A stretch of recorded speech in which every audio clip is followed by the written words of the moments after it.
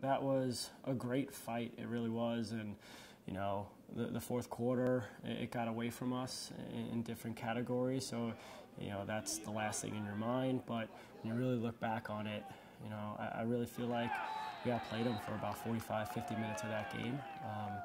You know, we got a lot of shots on goal. We forced the goalie to make, you know, about 13, 14 saves, about 3 or 4 pipes. So I wish we could capitalize on those a little bit more. But, you know, I felt like we did great at the face-off X.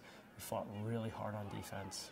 And, you know, they were able to capitalize a couple of times on transition, on man up, and then, you know, a handful of times when we're settling into our defense and trying to get into our zone and gave up a couple there, just being unorganized. But, you know, that's on me. We got to practice that a little bit more. Our guys' fight was phenomenal. I'm so proud of these guys.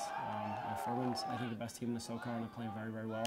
They just beat Richmond last week, and I felt like our guys outplayed them for a good portion. We just didn't come away with the win and, you know, let it get away at the end.